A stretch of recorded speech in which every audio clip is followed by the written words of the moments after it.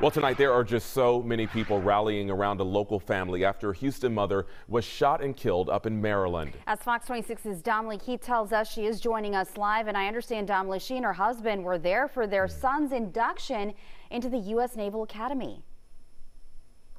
Yeah, what a heartbreaking story. And you know, after attending Naval Prep School last year, tonight is when Leonard Cummings III was supposed to take part in a special induction day ceremony there at the main campus at the U.S. Naval Academy in Annapolis, Maryland.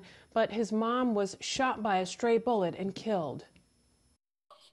Please pray for Trey. Leonard Trey Cummings III has enjoyed life with his mom, Michelle Cummings, right by his side. She was even president of the Westfield High School Football Booster Club in Spring ISD when he played there and graduated in 2020. She was definitely his biggest cheerleader, fan, supporter, and he felt the same way about his mother.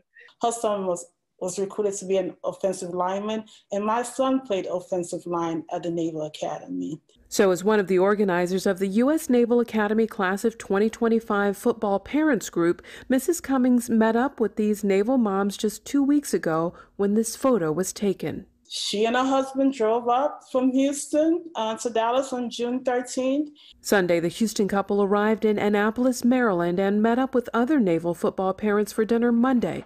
Then after midnight, early Tuesday, Mrs. Cummings was sitting on a patio at their hotel and was struck by a stray bullet that was fired from a completely different street. That could have been any one of us. I have sat in that same courtyard with my husband and other parents. She was the ultimate definition of a mother, a friend, just a genuinely good person. Has been accepted to the Naval Academy. His family travels from Houston, Texas, and which should have been the highlight of their summer, to take their son to an induction ceremony. But this trip is being highlighted for a very different and tragic reason.